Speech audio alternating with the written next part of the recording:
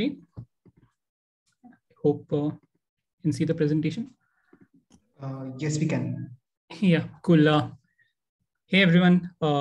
Thank you for joining. And firstly, thank you for Dinesh for also accepting this talk.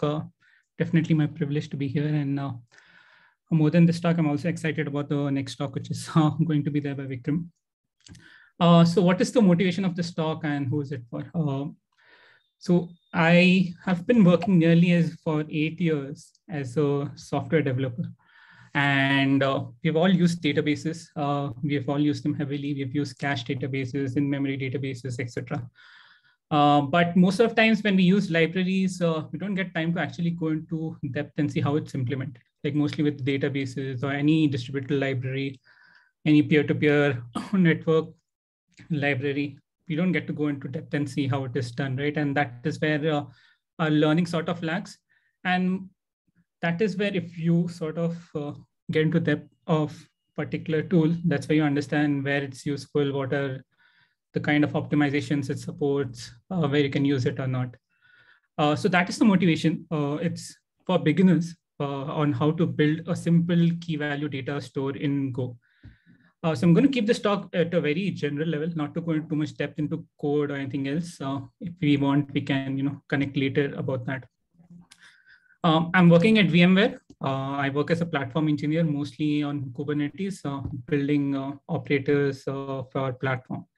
So that's a short intro about me. So let's get into topic and motivation of why I built this, because as you know, there are already so many databases which are there, right? So I called my database FlashDB. The inspiration is that I want to make it fast. So it's an embeddable in-memory key value database in Go. And it's completely based on how Redis works. And I'll explain to you, for those who don't know what Redis is, in the upcoming slides. It's very curious on how to implement key value databases. I've sort of implemented many. I just read papers and sort of keep implementing it, like the whiskey paper for Badger, then you have Bitcask, etc. So I thought like, let's implement one for Redis and then share it with the community.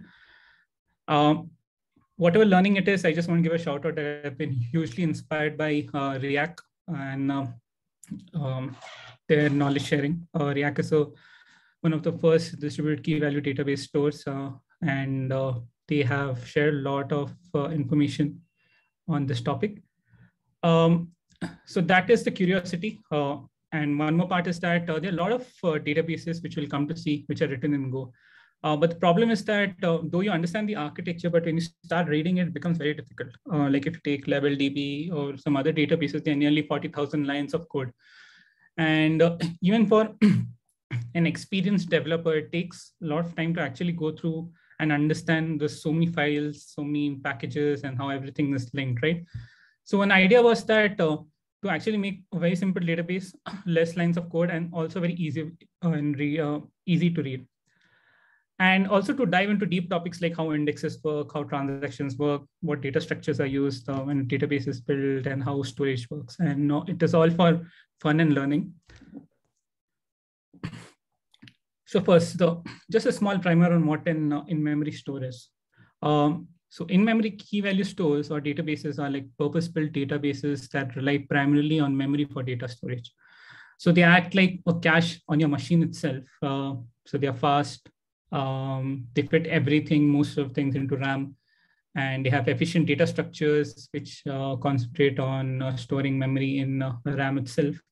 They have simple mechanism. It's only a key value sort of a mechanism. There are no complex data structures, very complex data structures involved.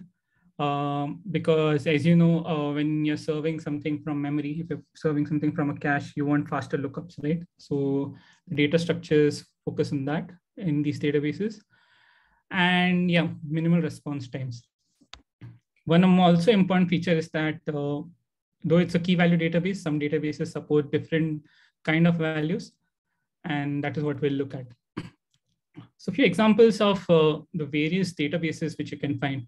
Common one is Redis, you have Memcache, you have BadgerDB, you have LevelDB by Google, you have Bolt also by Google, RocksDB, currently managed by Facebook. Then HashiCorp has a very good in-memory database based on immutable radix trees called GoMemDB. And then Josh Baker has a very interesting database called BunDB for geospatial queries. Just a shout out so that you can actually go and have a look at all these databases. I'm going to pick one database because I've used that a lot. Try to explain to you what it is. Please feel free to pause me if you don't understand something or you want to correct me on something. So I'm going to start with Redis. I know most of you must have used Redis and some of you might have not. So Redis is defined as a remote dictionary server. So it's a fast in-memory key value store. A key value store, for those who don't know, you can just think of it like you're just storing a value against a key and how you store it in a map, a hash map. And you can think of Redis like that, or just faster version of it. It has multiple data structures for supporting different kind of values. And we'll come to that in the coming slide on what different data structures Redis supports.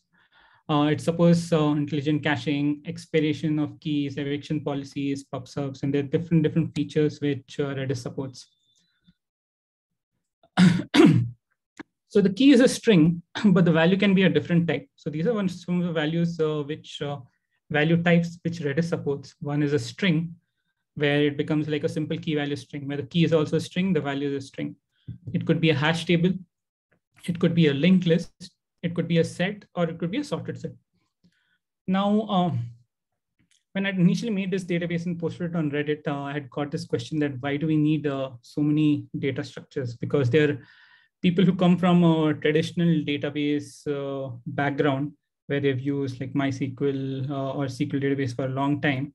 And the question was, why do we have different sort of data structures? So for that, I just want to showcase an example. So I used to work for a company, a startup called Greedy Game. And what that company used to do, just to explain to you in an image, is that you see this game, right? It's called WCC2. I'm not sure if many have played in India, but it's one of the biggest cricket games here. So the interesting thing which you see here is you can see the big basket ad, right? So you can see how it's not coming as a pop-up, but it's in the game. So you can see it's on the grass, on the banners, etc. And I mean, you can actually configure it anywhere. So basically what we used to do was we used to provide an SDK for game developers through which they can actually embed this ad in any game object. They can also embed this on the t-shirt or anywhere in the ground. And that's how this big basket ad is actually displayed to you. So in the backend, once a game starts, we go and query different ad servers and find the best ad for a particular price and then serve it back into the game. And then that's how it works in a gist. So I'm going to showcase a use case of Redis to you in terms of, by creating some very simple example of an ad targeting platform. So you can see here, right? Like in a game, Big Basket would want to showcase an ad, Zomato, Swiggy, anyone else might want to do. So what we're going to do is we're going to create an ad campaign. And when a game request comes in for a particular location, from a particular location for a device based on the game and OS version, we're going to see which ad campaign is suitable for this particular game. And that's an ad request, right, which comes from the game. So the first one, adding an ad campaign. How do you do it in Redis, right? So as we said, it's a key value store, but there are unique ways in which you can use Redis. Like for example, there's an ad which Swiggy wants to post for Bangalore on the cricket game WCC2, and the payout is $2. So we can use a set here, and we can say the location : Bangalore is the key, and then you add the campaign ID here for that Swiggy ad. Then you can create a key for game and call it WCC2 and add a campaign ID here. This is because for this particular game, we can have many campaigns which we want to serve, right? And that's why it's a set and with multiple IDs. And then about this campaign, we want to store like, most of the information is in database, but in a cache server, we want to store like relevant information, least amount of information, which is required for serving through your servers, right? So here we use something like an hash map where we say that this is the ad, ID, and then the attributes. We say the title is Swiggy, say T20 sale, The image URL is something which Swiggy wants to post, and some sort of information there. And then for a sorted set, we use a key, which is called campaign payout. And then we say, what is the payout, which is 2, and then add the ID against it. A sorted set is nothing but a set where you can sort the ordering based on a particular rank or a value. So here, based on the payout, I'm adding it to this sorted set. So now how do you get an ad? So what you do is, like, suppose a request comes in, what you do is you do a set intersection, right? Basic command. You say the location Bangalore, because if you see, we are storing campaign IDs against each key. So you take the location Bangalore, and then you take what a game WCC2, and then you do a set intersection, and then you get the Swiggy ad ID. Now let's say one more campaign ID is added, which is for Zomato. Similar things happen. I'm not going to go through that. But if you see, one thing you notice here is the payout, right? Which has increased. So now what happens is when you try to get in campaign ID, when you do an intersection now, like, you will get 2 IDs which are available for this game from Bangalore location, which is Swiggy and Zomato. But now you want to serve an ad which has the highest payout, right? So what you do is you take a sorted set, and then you create an intersection with this bunch of campaign IDs which you've got.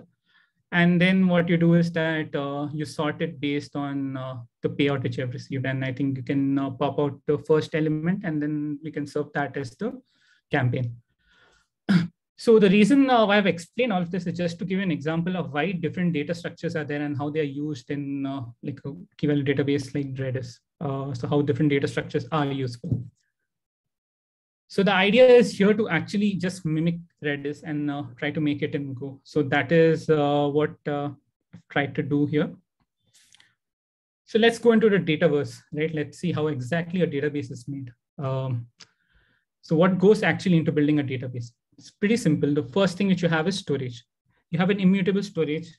And what I mean by storage is that if everything is in memory, and suppose computer restarts, or there is a server, your program fails, everything will go away from memory, right? And you want to persist it somewhere.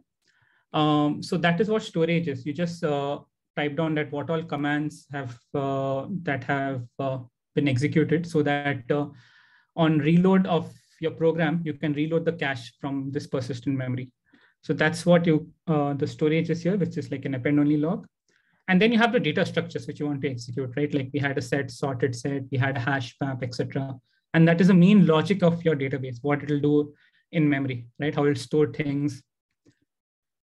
And this is the storage layer. The next thing which you have are transactions. If you want to support ACID transactions, you create a transaction layer on top of this. And then finally comes your API. Your API is like the public methods that you want to expose to the outside world so that they can use it, right? In form of Go, these are public methods which you would expose to anyone, so you can call particular functions. So this becomes the part of user API, and that is it, or database, right? It has these simple components, and yeah. So let's actually get into depth of first the data structures layer on how various of these stores can be implemented. Because you need to understand that because Redis has so many different stores, like it has a string as a value, it has a sorted set as a value, hash map as a value. So there are different stores which are there. Stores as in different data structures to handle these different type of values. So what are data structures which are there? So for strings, they are like 2 common data structures which I kind of looked into. One was the suffix array, where you sort like the word which comes in by the suffix, you create a suffix array, and then according to that you search. It's helpful, but it's not very scalable, because at the end of the day, it again comes down to using an array. And if suppose you have a lot of insertions, then it's like complete rebalance. And also, like for prefix searches, it becomes more of a login operation, because now here what you're doing is you have to do a binary search. If suppose you want to find something which starts at A, what you do is you go through this array and do a binary search till the value is, till you find the value or the key which you're looking for. The other data structure which I looked into was a radix trie, or trie in general.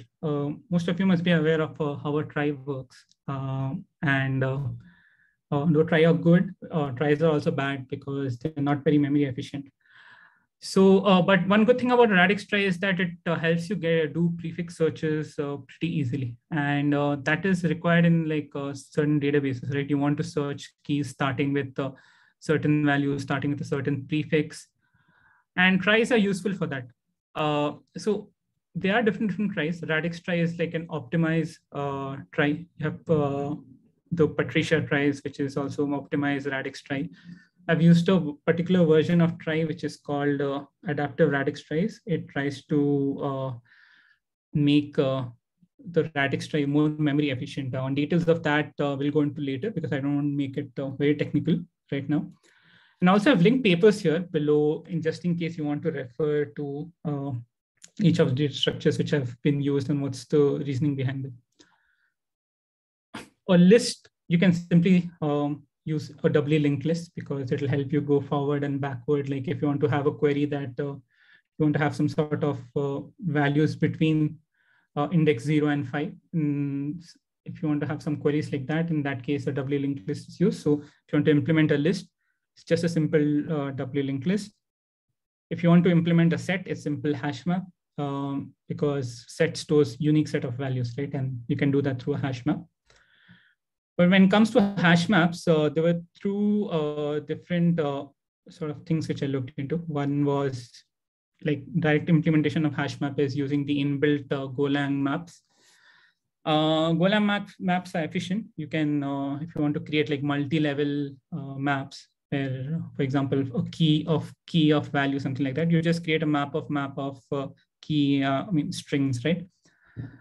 But Golang maps also do not scale very well when you have like high insertions and high rates. And there are different ways in which different languages have internally implemented the hash map data structures. One of them is hashed array map trie. Though I'm not implemented this and looking to implement this, but I just wanted to put it out so that it works as research. But currently hash maps are just implemented like using Golang maps.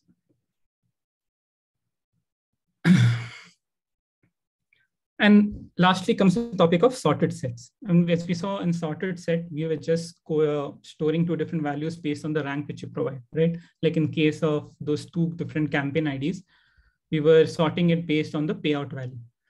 So sorted sets are implemented using a data structure called skip list. Skip list is like, you can consider it like a simple, it's a probabilistic data structure in the sense that all your values are stored at node, but on each level you have less number of keys stored so that you can guess, kind of like a little bit like a B tree that you say that, okay, on the top level is 30. So if you're searching for 30, you find it here. But if you're searching for 35, then you go to the next level. And then you check it's between 30 and 50. Then you come down to the other second last level and then last level. And then you try to find if you're trying to find 40. So it just creates multiple levels on top for you to search easily. And that is what a skip list is. So that is what goes into the data structures part. Now let's come to storage part because we want some durability so we don't lose data on restarts. There are two ways in which storage is done currently. One is like you have a simple file append where suppose I'm writing all these commands and these are commands that are being executed on the database. You can just store the simple command in an append only log, right? You can just keep on appending whatever commands are there. And this is how Redis also does it. It keeps on appending to an append log all the commands which are being executed so that it can read easily from this log on database restarts. Obviously, there are pros and cons, but we want to keep it simple here. So this is an append only log. And some widely used structures right now are called LSM trees. Won't go into depth into that, but it's a placeholder, so we can discuss it later. So how is the append only log implemented right now? It's just like appending records to a file. So it's like an immutable log right now where you can just append records to the file. And you can specify what's the length of the file. So here I've given an example, like if you say that I can only store 3 records in a file, then automatically it will create new log files for you, like log.1, log.2, log.3. And what happens is that suppose you're restarting a database. On restart, what happens is the database goes through all these log files and executes each of these commands one by one. And that's how it gets loaded back into memory. So that's how storage is implemented. A simple write to a file. And we definitely don't just write commands, because that is like not an efficient way of writing. So this is like the keys, how I'm encoding it and then writing it actually to the file. So the storage format is something like this, that you have the key size for first, which is like in 32. Then you have like the member size in like is in, if you have a hash map, you have the parent key, then you have the child key, and then you have the value, right? So for that, you have something called the member size, then you have the value size, then you have something called the state, the timestamp at which it was created, and then you have the key value, the key member value is stored as bytes. This is how the information is encoded. The state is used to say what exact type of command it is, and for which sort of store it is used for. So that is what information is stored in state. Like if you're using a hash map, then it was a hash map command. If you're using a sorted set, it was a sorted set command. So this is how the encoding is done.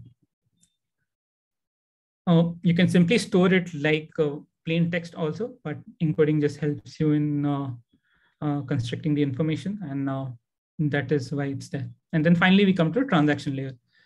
It's very curious on how transactions are implemented in databases, right? Because we've heard a lot about transactions, but on database level, how exactly they're executed. And this is where I took my inspiration from, is a database called BuntDB, and had a very simplistic way of actually implementing a transaction. So in the gist, what a transaction is that you start a particular function, you take in a bunch of queries which you want to execute, and then what you do is that you commit it.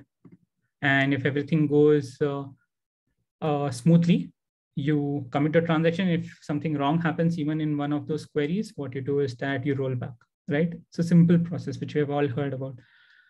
Implementation wise also is very simple. Here, maybe I'll have a little bit of Go code here. A transaction is implemented simply just using 3 values. The database, underlying database which you want.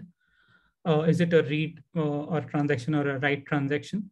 Or, and what is the right context? We just stored the information about what all sort of queries we want to execute, right? So these all queries which are here are appended to this write context. So you can see that whatever transaction which I want to execute, like doing a get or a set or whatever it is appended to this particular transaction as a record. So now when a transaction begins, the logic is pretty simple. You take a lock because currently in FlashDB, I've implemented that you can have only one write transaction at a time and multiple reads. So that is the reason you take a lock first, and then you see if it's a writable transaction, and then you return back that transaction struct. Once you've returned back the transaction struct, what happens is then people can go and add any function to it, like they want to read or they want to write or however it is. Let me show you an example of actually how this looks on the library itself.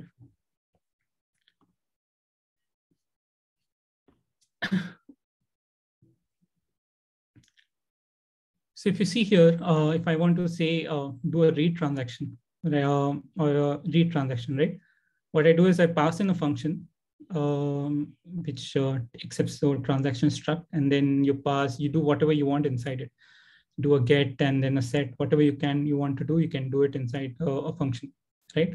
So we are supporting 2 types of transactions here. One is the update, one is the view. In update, you can actually write to the database. In view, you can just read many things. And once you have read it, you can, the view, db.view just allows you to do a read-only transaction.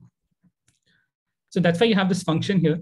The function is executed. And if you see here, this is the main part about how a transaction is executed, right? You begin the transaction, If there is any error, you roll back, and then you commit the transaction. And again, if any error, roll back, you execute the function. Very simple steps. And I mean, it's like very small piece of code in which you can just see how a transaction could be implemented. Committing a transaction is easy. Whatever was in your write context, you just encode it. Like I showed you the encode format, what was there for each of the record which came in, and then you just write to the append only log. And that's what happens in a commit. If any error happens when you're writing to a log, etc., error is returned, and then you can roll back. And then finally, you have the API methods, which are the public methods which are exposed to people. Like they want to add to a set, then you expose the sadd method, or you have like you want to set into a map. You can have a set method. And these are the final pieces in the jigsaw puzzle of exposing public methods. I think I jumbled up a little bit there. So yeah, so if you see here, the idea again was to make like pluggable libraries, which are very easy to understand and use. And if you take this as an educational DB, you can just sort of poke it and just plug and play. There are some interfaces which each store satisfies. Just satisfy those interfaces like get, set, delete methods, and then implement whichever data structure you want. Like these are the pluggable libraries which are there. You have for a radix tree, there's an art library for a sorted set, etc. Even if you write your own library for tomorrow, if you want to implement a hashed array, map try, or any other fancy height ordered or radix try or anything as such, you can just satisfy 3 interface methods, which is get, set, delete, and then you can actually plug it into a database and then use. So with that, I'll just show a simple demo of how actually this works. So I've written a simple CLI. What it does is that it just runs FlashDB currently as a server. So simple command, let's say I'm going to set foo to bar, right? And then I'm going to issue a command called foo to get it. I get the value which is there. You can also expire the value. You can say expire foo in 5 seconds. And then when you get the value, you'll be able to access it. But after 5 seconds, there is a background GC kind of process, garbage collector, which clears the expired keys. So you see after 5 seconds, that key is not there. So there's a simple CLI also, if you want to play around. It's very similar to how Redis CLI is implemented. It is implemented using a library by Josh Baker called Redcon. I'll add it in the presentation so you can have a look. So that is it. I'll love to take questions. I just want to keep it simple. And yeah. Okay, I have a question. Could you walk us through transaction.begin commit? Yeah. So that's pretty cool, Ron. I think there are more questions from the top. Like I was more curious in the code, like some more deep level. People can sort of shoot questions directly, and then you can discuss those questions. The first question is from Sendil. Hey, you want to shoot it? Right. Yeah.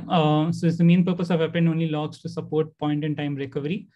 Yes, but also in this database, I want to support durability that all the records, all the write and expire records are written to a file so that on restart, you can actually recreate the cache back. So that is the only purpose of an append only log. So what happens is that when you restart the server, it will go through all the log files and then it will read it and then rebuild the cache. Instead of transaction.db being a pointer to FlashDB, could that also be an interface to Flash, which is concrete implementation? The reason why transaction is a pointer and not an interface is because, I mean, you can implement as an interface, but the idea is that there are different stores and there are different APIs which have exposed, right? For a hash map, there are like multiple functions which are there. Just to give an example here. You can see for hash map, there are multiple functions. For a set, there are different functions, etc. So, I mean, even if you pass it as an interface, internally, you'll have to pass it as a pointer for that transaction to get committed, right? So if you want to mock it, definitely you can use an interface and then satisfy all the methods which have been exposed throughout. But yeah, you can definitely do that. How about not using timestamp and using an offset, something like Lampert clock, if distributed, to get to know about the order of the commands in case we need to purge to resolve conflicts? Definitely, Lampert clocks are used in distributed system, right? Because there's no concept of a real-time clock there, like system clock is not there. So you base either on logical clocks or Lampert clocks, right? But here it's in, the database is currently designed to run on a single machine itself. So that is the reason timestamps have been added, just to check if, just to add that information about when this record was created. Also, since I'm currently only supporting one, like you can have one write transaction and multiple reads. So that way the ordering still gets preserved in the log. It's a single node DB for now, but the idea is that even if I'm sort of looking to implement, like, as I said, right, it's like a development DB, which I want to take where I can experiment with things. And that's the purpose of it. It's not like you can use something in production, etc. But it's a development DB for anyone to get started with. And if you want to implement like a peer-to-peer networking library on top of it, it has to be like a pluggable plugin which comes in and does all that information. So yes, I'm working on it, but to make it multi-node, but anyone can actually do that. Could you talk us through transaction.begin? Okay, cool. Let me think.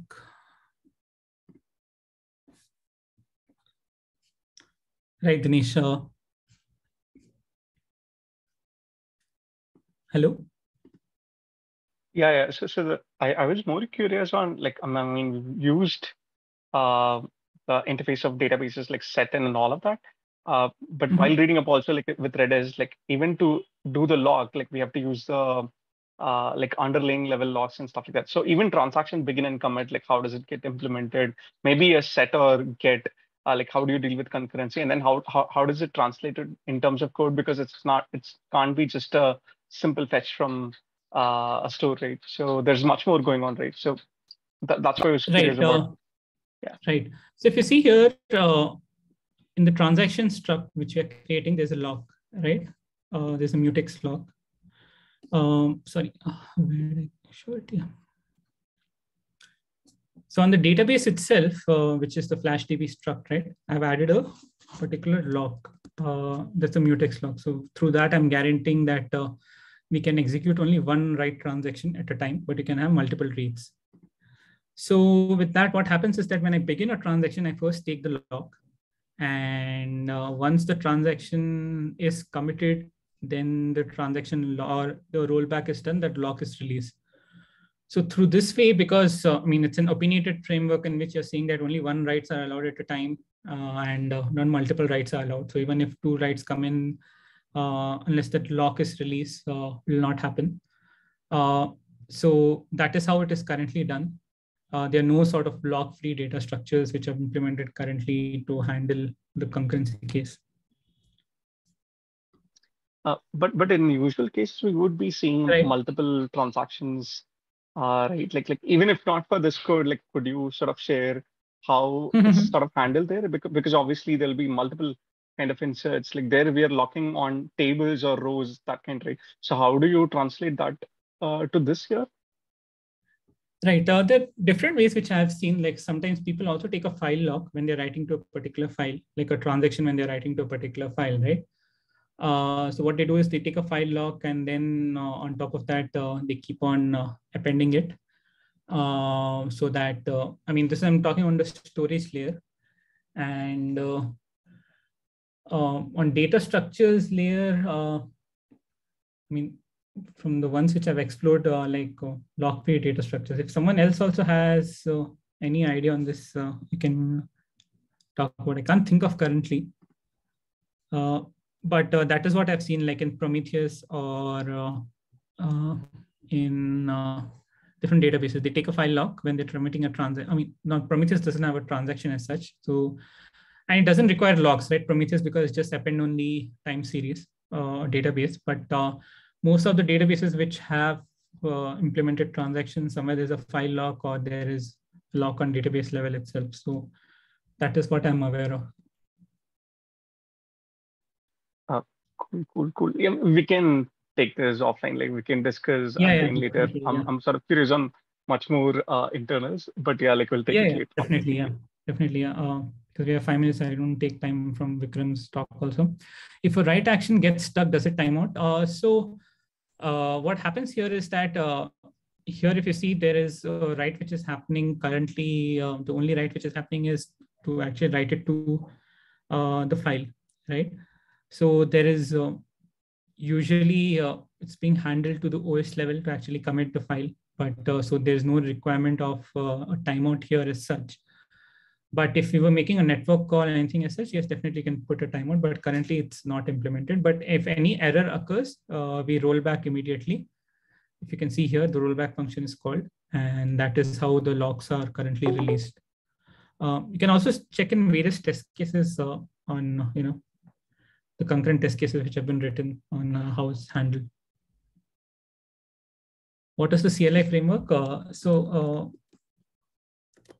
If it's not a CLI framework, it's actually how do you implement like a Redis, like a server?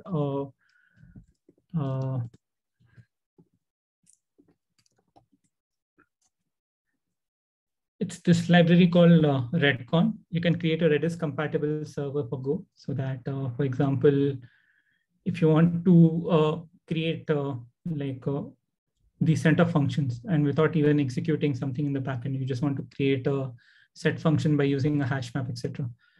All you can do is you can use this library, and it will, you can just use switch statement, and then for each of your commands, you can just write out what exact output it has to give. And I think Redis has a particular, forgot, if it's called Redcon, or a way in which you can actually, it's like a format in which you can actually write commands and then read input and then write output. So Redis CLI follows that, and I think the Redcon is actually implemented in that. So what I've done is that I've just taken this Redcon library, created an instance of FlashDB, and then for each of the commands you were seeing on the CLI, right, like get, set, etc., I'm just calling that FlashDB function. So that's how it's happening. Yeah, REPL. Yeah, thank you, Vishal.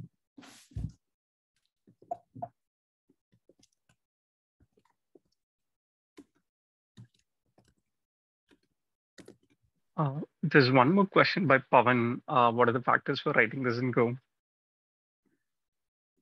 Because I have used Go for a long time. It's pretty easy to get started with, and most importantly, it's a little easier to read also.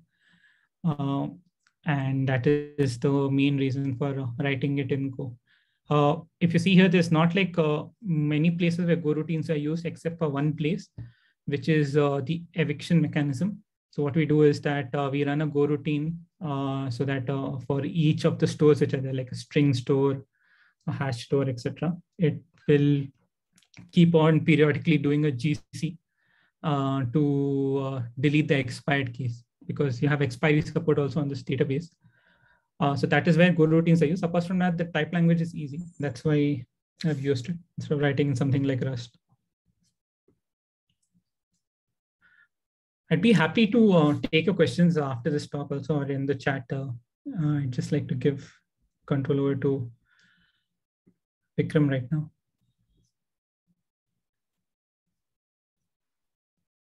Hey, Farhan. Thanks for that great talk. And I love your slides. Need to learn how to make my slides look that nice. Thank you. Look forward to your talk.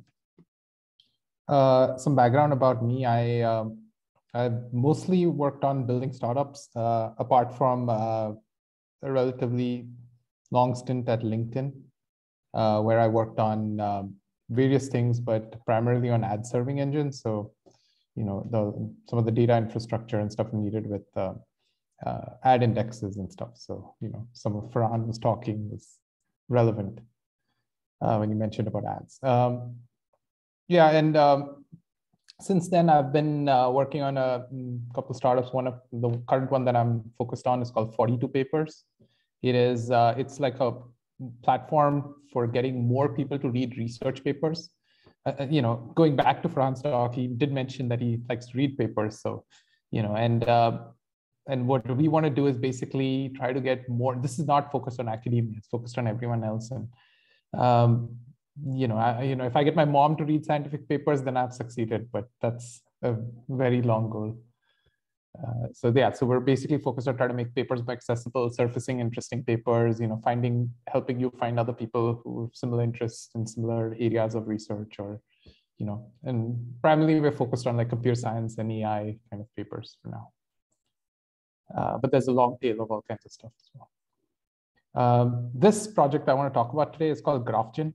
It's not a startup. It's not, I do run my startup on it, but it's not by itself. It's just a pure open source project that is mostly a labor of love, and also of my understanding of you know, my experience in like building web apps primarily over the years.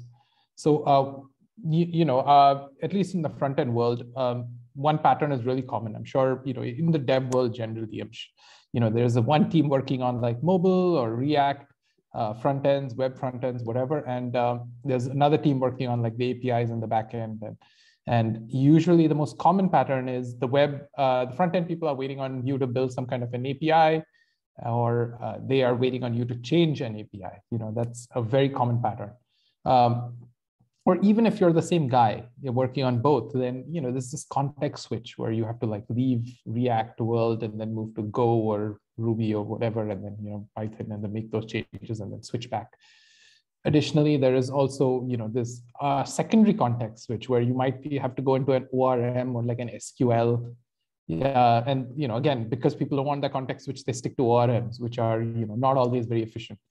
And then you know, say you're writing SQL, then it's like a third context switch. So it's not an efficient way to, at least I believe that it's not an efficient way to work. There are too many disjoint parts here. And often, you know, we see issues like N+1 queries and stuff where people are just, you know, saying, let's get this done. It doesn't matter if you fire like, you know, whatever number of database queries. So I wanted to kind of solve that. And especially when I'm trying to build a startup, building myself, I hated this context switch and stuff. And I was looking around for a solution, and I did not find anything out there. There was no way to just ask for some data in your web app or your mobile app and just get it. But then I kind of stumbled into GraphQL, and after spending many years on REST, and I used it, but I didn't ever like it, because REST always had this weird thing where you're trying to fit a view that you need to render into this like resource, and then you have to deal with all the HTTP. It's like, it feels too low level, and also it feels inflexible, because you're like, you have products, and then you're like trying to figure out, is this /user ID /product ID, or is it just product ID, and then we fetch, you know, it doesn't always map to these views, and we build these view specific ones, and, you know, I've never found it to be fun. So I then stumbled into GraphQL, and yes, it had this promise where, you know, you could ask for the data you want and you get it. To me, that was an interesting idea. At the same time, I understand databases and indexes and stuff, so you can't just ask for anything, right? I mean, that doesn't make sense. So, and also another thing is I'm kind of lazy, so I didn't want to like sit and like rebuild everything, this like relearn GraphQL and this whole thing. And when I started digging into GraphQL, there was a lot of new stuff. There were these loaders, and there were resolvers, and this whole world of stuff that you have to like kind of piece together, and that didn't interest me at all. So, so, you know, compared to that, yeah, REST seems simple, you know, just an HTTP endpoint. So I wanted to find something in between, and then I realized that, yeah, you know what, if I could take this GraphQL, which is, you know, if you squint at it, right, it just looks almost like JSON, and you, sorry, I'm not screen sharing as yet, but let me just do that. Okay, so I decided to approach it like a compiler problem, because I had worked on, you know, internal DSL compilers and stuff in the ads team. We had, you know, compilers for various things internally. So I realized that if I could like gather this knowledge about your database and then use that knowledge to take this GraphQL query and write it out into an efficient SQL query, then that would be almost magical, right? Because it's like, oh my God, why did no one do this before, kind of thing.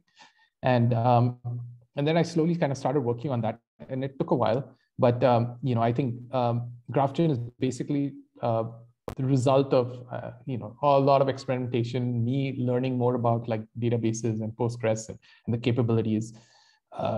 And I have a newfound appreciation for these databases like Postgres. I realize I can build so much in them without reaching for another infrastructure piece.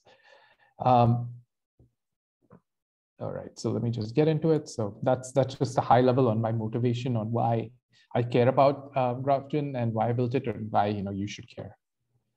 Again, same thing. Writing APIs, the talk to databases is pretty much 90% of dev work, in terms of at least building product apps and stuff. So, and this is honest truth. Most, even I would put myself in that bucket too some time ago. I mean, I wouldn't say I was proficient. I even met people who'd make multiple database calls just to avoid a join. So, and the data is right there in the database. It's the most efficient C code to make that join. Instead, they would rather have that data pulled all the way back to their app and then try to use a hash map or something in Ruby or a PHP or something, try to join it. And then have multiple joins, forget that. I'm sorry, I understand why. It's a context switch. It's like SQL isn't the nicest language to work in. And if you're working in this other paradigm, you don't want to suddenly move into this SQL world, right? I know I'm a little generalizing here, but it's what I've come across, and which is again, the proliferation of ORMs kind of proves my point a little bit. So like 42 papers is my site. I mean, it's quite a complex, heavy app. There's a lot that I'm fetching here. I'm fetching all these images, I'm fetching pictures, I'm fetching the papers, I'm fetching all the related people related to the papers, I'm fetching all the social information around each of those papers, including the information of each person who engaged with the paper. And there's a lot. And essentially, I wanted to fetch all of this with one request. So GraphQL, essentially, GrahphJin is designed to give front-end more focus, more power. So essentially, as you're developing a front-end app, could be a mobile or desktop app, you should just be able to write the GraphQL query you need. And in production, that query should just basically deliver data to you in both. At the same time, it has to be secure. So you don't want clients to be able to issue any kind of query against your infrastructure and get whatever they want back. So, for example, like building a blog, right? I mean, there's a lot of APIs you have to build. Just, blog is a simple example. Most people would be like, right. But, you're fetching posts, you're fetching votes on posts, authors, comments on authors, you having, let me just see, then you might have an admin thing, you might have, like more APIs around comments, and it just goes on. There are a lot of APIs, and building and maintaining all of that can be quite complex. There's like, and I know we've been doing it forever, right? What if those APIs, you didn't have to build and maintain them? You just issued a query, and that query got cached in the server side during your dev phase. And the server knew that this is a query that's valid. This is something you need. And in production, that's, those set of queries that you issued in dev were the only ones allowed to be executed. So essentially, this is not a GraphQL API where you can ask for whatever you want or change the API anyhow. Think of it more as a way of generating APIs. You're writing out the GraphQL that you need in dev directly into your client that's making those requests. And that in production now gets compiled into SQL. I mean, even in dev, so sure, but in production, that's the only one that's compiled into SQL, as prepared statements in the database and executed. Another thing that happens with GrahphJin is you can have these complex nested queries, right? Because you can ask for, say, a user or a post, and then you can ask for all the people who commented on the post, and you can ask for all the user information about each of those people. Then maybe there are people who like the comments, who like the post, you want their information. You might have some other things like the images that come with the post, and there's just so much. And what if you could fetch that with in one like query? essentially. So what GraphJin does is it takes all of that GraphQL and compiles it into a single query. So even if it's nested, like you're asking for, or you say you're asking for, let's look at this query on the left. So you're asking for a user. This is like the logged in user, calling it me or whatever. Then you're asking for a thread of, say, posts. And then you want the slug of the thread, the title, who published, you want some information about who voted on it, the topics, the author, the post, several things. That's quite a complex API to build, right? Several joins, lots of like stuff to remember and keep in mind. You only how many 50 to fetch. And additionally, you might want to paginate. So what if you have like 10 and then you want to fetch the next 10 and build the next 10 and build. So you have to have all of that. What if this query could just do all of that? And that's all you have to do. If you define the data you need, it gets compiled into again, like I said, a single SQL query. So, even though it's fetching, 1, 2, 3, 4, 5, 6, 7, 8, 9, 10 tables, it does the joins. It generates a JSON. It does everything for you. What you get back is exact JSON structure that you were expecting. Additionally, it has support for things like cursor pagination. So it would send back a cursor, which is encoded. So you just pass that back and say, okay, give me the next step.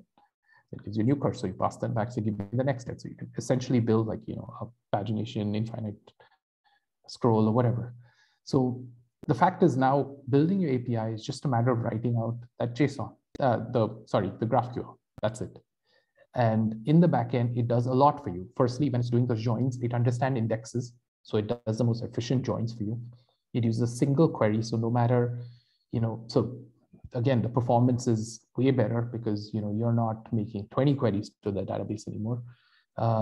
Everything is, and as GraphJin becomes better and as more Postgres, it kind of evolves with, say, Postgres or MySQL's new features.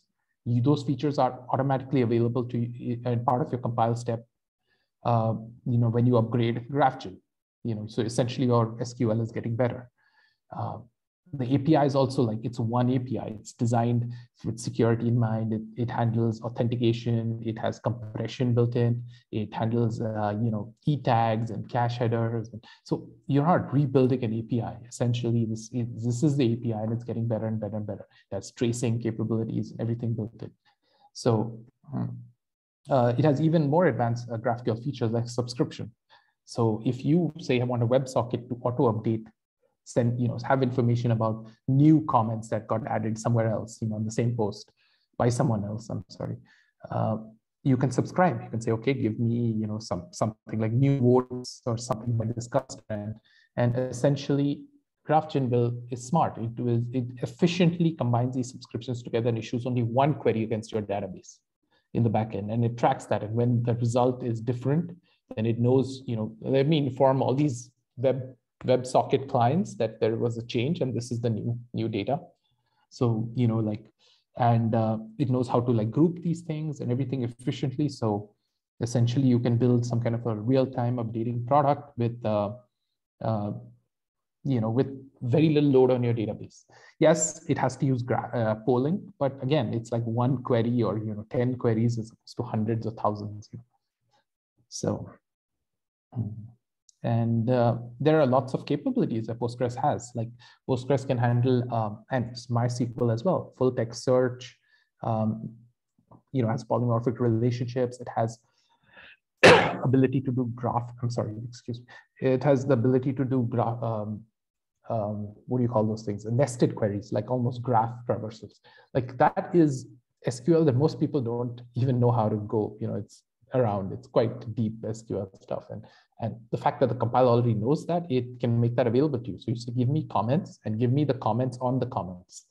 And then it would give you this kind of nested, it would walk this graph thing using what they call a recursive CTE. And it's written in Go. It's available as a standalone service, that comes with everything around this. So it's the core of GraphJin is the compiler, but around it as a service, it has, efficient APIs, compressions, authentication module to handle JWTs, and it can even handle the Rails cookie. So if you send it a Rails cookie, it can decode that and take out the user ID and use that in the queries. It does the same with JWT tokens. It has several features, like you can actually have scripting. So you can have JavaScript functions that get executed as part of your GraphQL query to do things like, add business logic or whatever. It can do remote joins. It's a really cool feature where you have a different API in the backend or 5 APIs, and say you want to fetch a user from the database and a whole bunch of stuff, but you want to fetch a Stripe subscription information from Stripe. Then you can actually have that same query do the pull that data from Stripe and join it as part of this result. It's a relatively interesting project, and it's growing. There is a bunch of people now. I think it's closing under 2K stars, and it's taken a while though, and there are people contributing, and my motivation most of these talks is to get more people excited and to try to who want to kind of deep dive into a project that is it's coded to be easy for other people to get in and motivate. One of my motivations with the Farhan also mentioned, it's easy to read. Go, yes, performance and the fact that I enjoy writing Go and all that, it has mature libraries. I love the fact that there's backward compatibility guarantees. I love all of that, but the fact that it's easy for people to jump in and change and add code and read code is reading code is almost more important than writing code. So it comes with this, and it's also easy to change. It has an extensive test suite that is runs end-to-end testing. So it starts up Postgres automatically in the backend, and it runs a series of tests against it. All of that in Go. Yeah, so that's pretty much everything in terms of the project. Let me show you a quick demo. So this is a UI that's embedded as part of GrahphJin. In fact, it's like the Go has this new feature called embed, where you can actually embed static, any kind of data along with the GrahphJin application. Sorry, the Go application kind of gets embedded inside it, and I use that to embed a whole React app, which serves as the UI. This is an example of a query.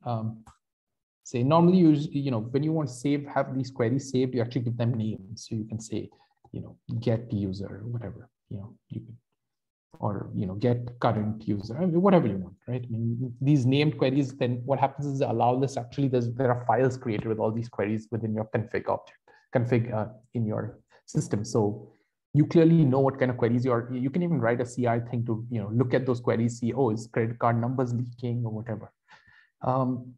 At the same time, GrahphJin also has the capabilities. You can have block lists. You can say these columns can never be used in any query and stuff. So that way you get a level of protection that is at a higher level than app developers. So which is really great, because if you want to block off password fields or certain other sensitive fields, it can never be used by a developer. This is a simple query. A user ID 3, just give me back his information. Let me make that more advanced. So maybe I'll say, okay, let's also get all his products that he's kind of associated with. Maybe he's bought them, created them, and then get the names of those products, and maybe the description, and right there. So you get all of that, and that's a single query, just to kind of show you that in the backend. That's the query. So that's actually SQL. I mean, I think there's some right there. So I didn't copy it correctly. Sorry. There. I think that these escape statements, that's why it's not formatting it. I need to clean it up, but essentially you can see what I'm saying. It has this UI has these capabilities to do more. You can even literally go in and dig in, say in addition to product, say I remove the description. I want to let me see, I want to query, I want to get something else, like maybe comments on something, and then the comment output, I can just get the category, and then there's a whole bunch of documentation that I can use right here. Then there is the Explorer, which doesn't seem to be working for some reason. I need to debug that. But you can essentially craft your queries here and then use them in your application. They are also added to the allow list. Yeah, that's you can pass variables. So you can use variables right here. I could do something like $ID, and then I could do ID 5. This is, so ID 5, I could get his information. He doesn't have any products, so you don't see any. Say empty array. I could pass user. This is like headers or like JW. This is to simulate a user ID, and then I could just do dollar user ID, and then there is no such user, but say I'd say 3 or something. So it's like a way to simulate a user being used. Well, yeah, that's pretty much it. Let me switch back and take some questions. Okay, so see what the questions are. Trying to follow through the sense run. Okay, yes, I would say that it is very similar to Hasura, except it's in Go, and it started. Honestly, I didn't know about Hasura till some time back, and it's also a great project. I looked into it, Haskell or something, and there's no way I was going to be able to contribute into Haskell. So also I wanted something that could be a library, because Go is growing ecosystem, and this, for example, is a whole library. So if you go in here and you go into APIs, you'll see that it has this is an example. So you can literally use it like an ORM. So you don't have, it's very efficient. So you can essentially create a GrahphJin service.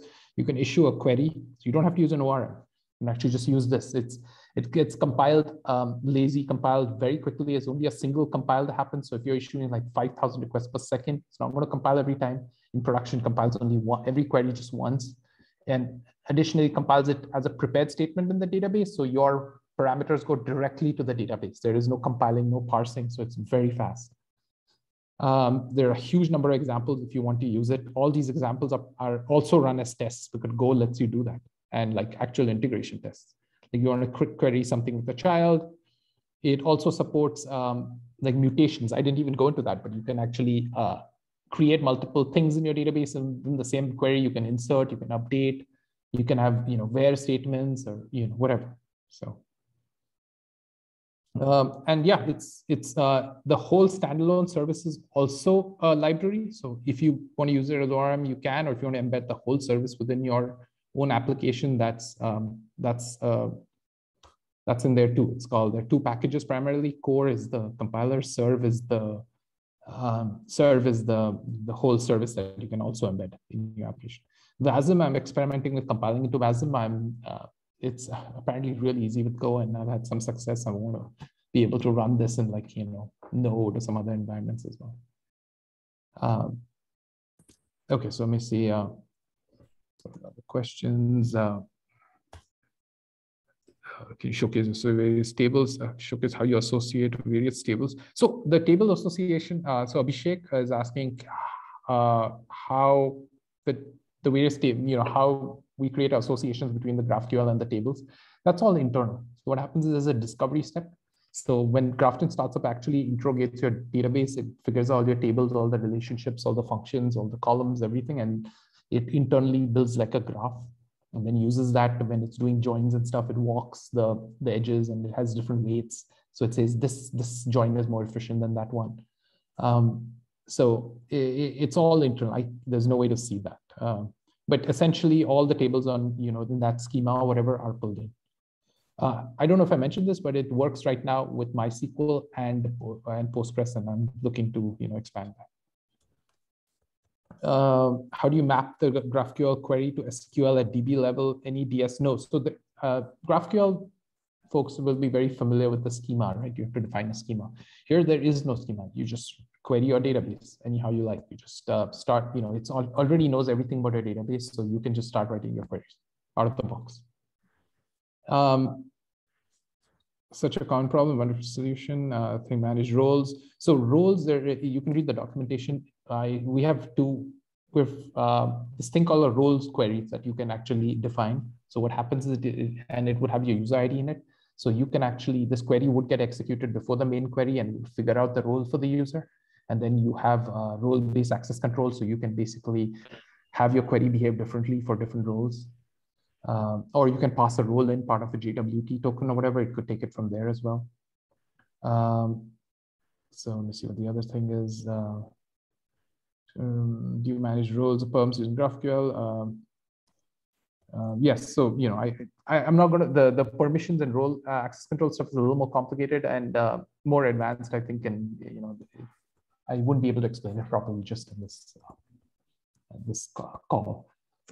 Caching, I don't do any caching, but I let you set cache headers. So GraphQL works in two modes. Either you can have this mode where it's post only, where it uses post requests that cannot be cached, or you can do something called APQ, automated persistent queries, where users get requests and doesn't even send the GraphQL back, just sends like a hash back, and it's really efficient, these lightweight requests. So get can be cached, so you can set cache headers.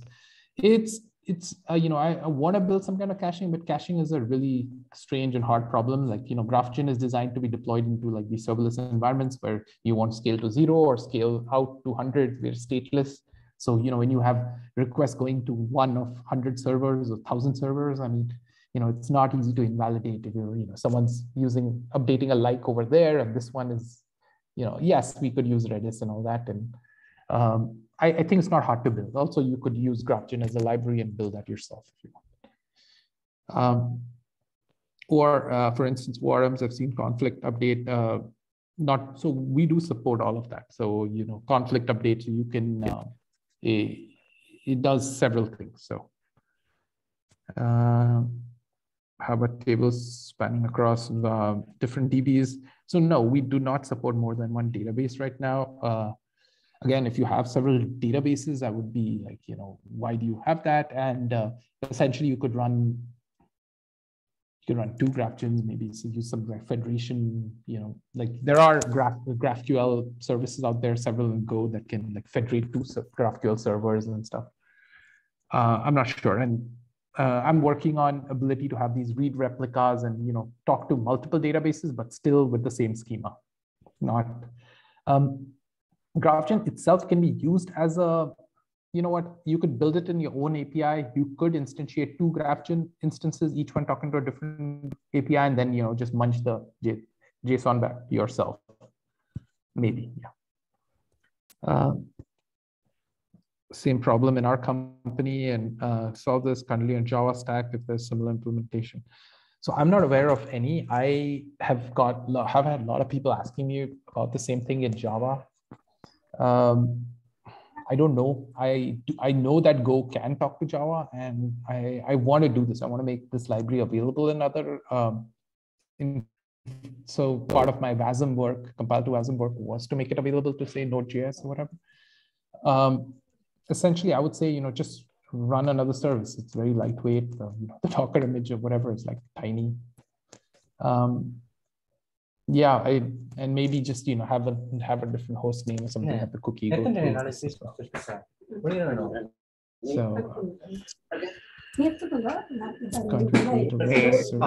is not on mute, could you go on mute? Let me mute in the meantime. Create a REST service on top of the GrahphJin's processes the request. No, yeah, exactly. You can build a REST service. Yeah. So like here, if you look at core, right, it is just like essentially you can use it like an ORM. So this code could be instantiated once as a global or whatever, and then you just issue these queries within your handler, and you'll get JSON back. Now you can, JSON unmarshal it yourself and do something with it, or just return it back if you wanted. Okay, wait. Can't we create a REST service on top of this and GrahphJin process a request? Yeah, absolutely. You can have a proxy ahead of it. Yeah, why not? I mean, it's after all just an HTTP endpoint. So yeah, there are a lot of features. There's documentation. There are some other videos out there where I've presented it in a couple places, and it works. It serves requests for my startup 42 papers. It's really fast, and this is for example the infinite scroll working in place, and so I don't know if I can inspect some of this and show you the network traffic or.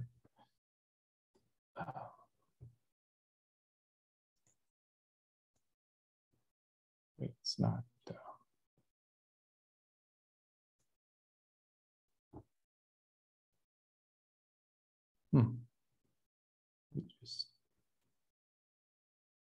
There, so that's a request. So for example, you can potentially see it's using these GET requests, using what I called was what I called APQ, and that's the response. You'll see it's like fetching all the data. It has a cursor to the next set of requests. Each paper. And this is all done by like a single query. So yeah, so that's it. Thank you for listening. If anyone has any questions, please feel free to get on audio. Yeah. So am I audible? You are. Yeah. Cool. So I was curious about could you sort of share a bit more context on let's say with respect to implementation, right? When we do select query with GraphQL, in your library, how do you sort of convert this to SQL query, like defining fields, and then how do you build that? Let's say if I am going to, let's say, for this, build something similar, right? That's the crux, right? So could you share more on that? That's a great question. That's in fact, best question. I love answering that. So let me just tell you maybe how I started even on day one, right? I mean, I was like, okay, how do I build a compiler in Go? So I looked around, and the best place to, and I guess, can you guess which is the best place to see code for that? Go itself, right? Go is a compiler, it's written in Go. So I looked around, there were some talks out there by some of the Go team, and they talked about this parser that they have, how they build their parser. So I started to look at that and essentially copied some of those pieces and some of those ideas around how they tokenized. Every compiler has multiple steps. Like any compiler class, it's standard stuff. You parse, you tokenize, then you then build the ASTs from the tokens, and then you have the abstract syntax trees. Then you walk those trees and do whatever you want. So essentially, we tokenize the GraphQL. Then I built a parser that walked the token list and then figured out what it was expecting, and built out the abstract syntax tree.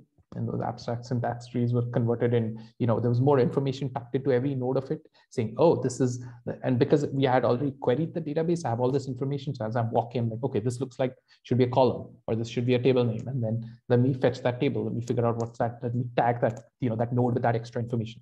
So that way, all this, and then once I have this rich tree, then there's another step where it's walked, and then you create this structure, which I call a Q code, which is essentially, it's like this middle representation, which I need to build SQL, but technically I could use that to write, something else in the future, not SQL, maybe some other dialect for something else. And then finally that, there is the rendering step, which takes that Q code abstraction and writes out the SQL. And in the meanwhile, when it's the Q code also has information like the joins and stuff. So it's saying, okay, if there is this parent and this child, then it makes a query to this graph, in memory, and says, okay, can you give me the best path for this? And based on a bunch of heuristics plus, some knowledge. For example, if it's like the array columns in Postgres, you cannot join, you cannot use them as foreign keys, but with GrahphJin, you can. You can essentially join with an array column and say you have like an array column with, I don't know, say category IDs in there, and you want to join it against the category state, you can. It's not the most efficient join. So essentially, if you don't need that join to happen, then the graph would say, okay, this is a heavier join. You decide, kind of thing. And so at that step, I have a lot of that information, and then the SQL renderer stuff goes in, and they're all different packages. So I've another thing I've done is I try to make it readable by splitting it out into different packages, trying to document as much as possible. Have a lot of tests in all the packages. So yeah, that's how you go about building something like this. Could you share which package is under GraphJin? So that way, we can go and read. Oh, absolutely. So if you go into, say, so core is the main compiler, and serve is like the service that uses core. So it is like all the HTTP and all that stuff on top. And so if you're interested in core, the compiler, then you go in here, and this is basically the main part of it, but all the packages, different ones are under internal. So there is PSQL, that is the one that actually writes out the SQL. There is, for example, this is, it understands, it writes out SQL for different things like, MySQL, Postgres, all of that. Like there is Graph, which is, I think, just a graph implementation or something. There's QCode. This is the middle representation. For example, this is a QCode data structure. It has, various types and, arguments, and these are selects like GraphQL. Each node of the tree is a select in GraphQL. Like if you, say user, and then you say, I want these fields of the user, that's the entire thing is a select. So you'll see some of the information. You'll see like columns, these are base columns. These are columns and not to be exposed, but I need for joining and stuff. Like if there are any functions related, are there grouping that happens? Is there an order by? Is there, some kind of paging that's happening, pagination, should I skip rendering this for some reason? The joins that have, then I decide these are the joins I need to, combine this guy with his parent. And then that joins are under here. So this is like the core structure. I think the whole thing works around. And this is what comes out of the, the AST, and then the renderer picks this up and kind of understands how to render that out. The JSON, let me just go back in my thing. So the JSON conversion actually happens in Postgres. So Postgres is very good capability. I don't know if this is, if I can, okay, I guess it's not clear enough. But the JSON conversion happens in Postgres. Like Postgres can build JSON objects, and it's got very efficient C code to do that. So, yeah. Okay, how do you make sure that the generated SQL will be performant? Well, I mean, for one, when it's discovering the database, it requires you to have relationships defined. So you have to use foreign keys. You have to have those indexes. And when it's making those joins and stuff, it's not going to join something there's no index. It'll tell you that, this is not something I can do, or it'll just not have that relationship between the two. You will just not be able to, they'll say that not found, and essentially it knows that there are those indexes. That's why it lets you write that GraphQL. And you can define your foreign keys in the config too. But in Postgres, I mean, you can actually just go in and define them, but I don't mean in the database, but in the config. So, but at that point, then it does not have all the information about the, so it's like, it doesn't know how efficient some of those joins will be in that case. But essentially, if you are saying user and give me products, it's going to do that for you if you define the join. Now, there isn't any more efficient way to do that. If you don't have an index, and you are essentially, but if you have an index, it's going to be able to do that for you. And at the end of the day, you can see what the performance is of your query, because it does give you that information in the logs. If you switch on debug mode and stuff, it'll tell you that this query took this much time.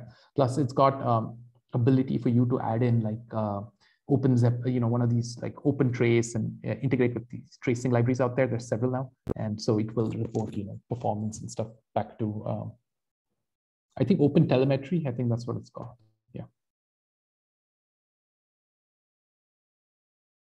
Yeah, MySQL 8 plus also gives back JSON.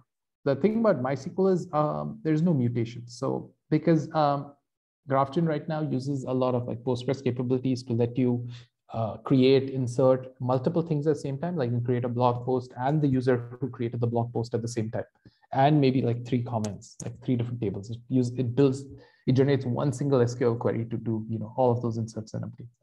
And that is not possible in MySQL. There are lots of bugs and stuff that cause it to. But for querying, it's all the tests right now are basically when I do make test, it uses this Go library called gnommock. So essentially, it's an interesting library that controls Docker in the background, and it starts up Postgres and everything, and it runs and MySQL, and it runs like a whole series of tests against both. And those tests are the same things, same code examples that you see. So essentially, it's fully compatible in terms of query, feature for feature with both. But mutations are not supported by, and you can even use subscriptions and stuff, but you cannot use updates and inserts. So, but if you're using it as a library, you can always build out those APIs yourself.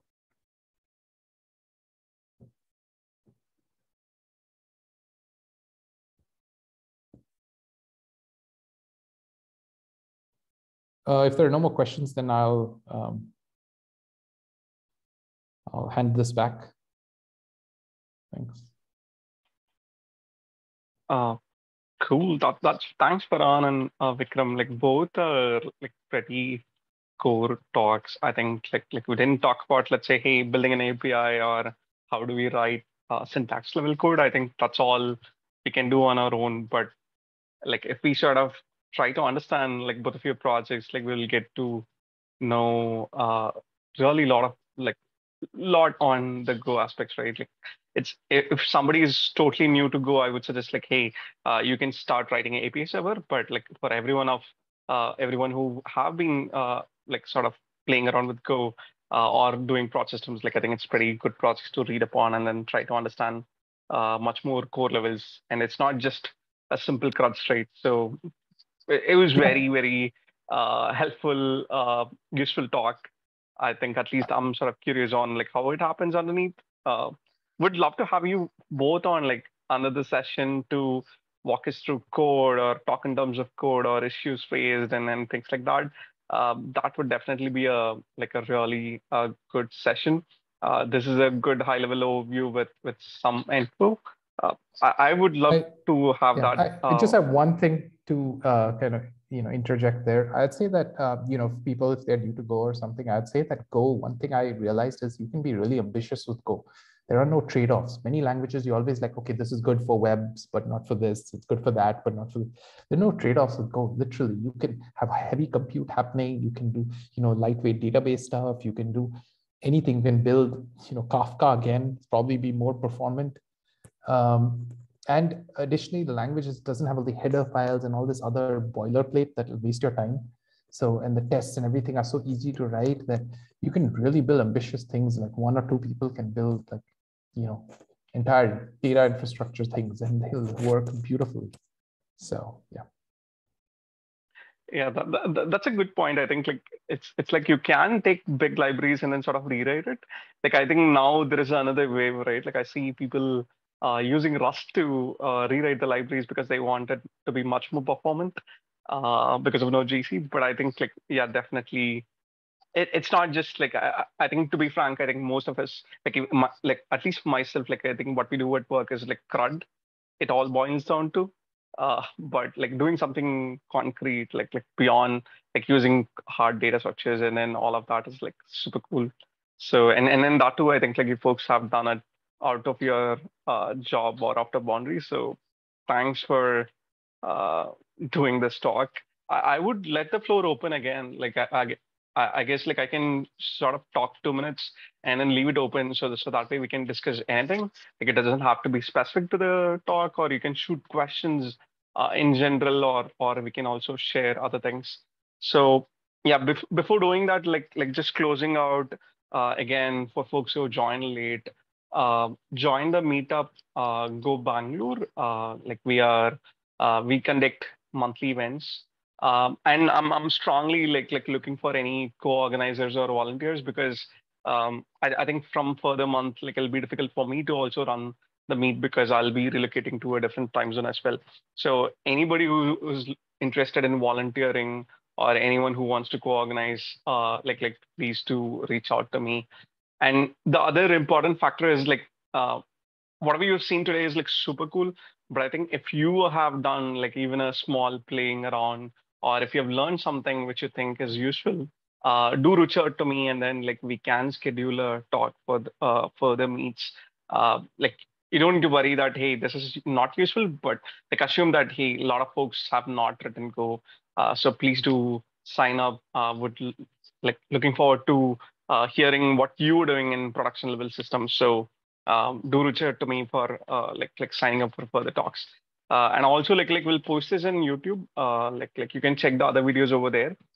If there is any feedbacks for speakers or myself for the meet, given that we are doing remote, do DM us. Like you can DM me on Twitter, or you can share in Gopher Slacks also. So give feedbacks because that'll be more helpful to the speakers for further talks as well. So having said that, yeah, thanks again, everyone for joining. I'm Dinesh. Like you can also reach out to me anytime. My DMs are open. Would love to sort of have a discussion on infra or meetup or go any of that context wherever I could help. Having said that, I'll stop the recording. I'll leave the floor open. We can network.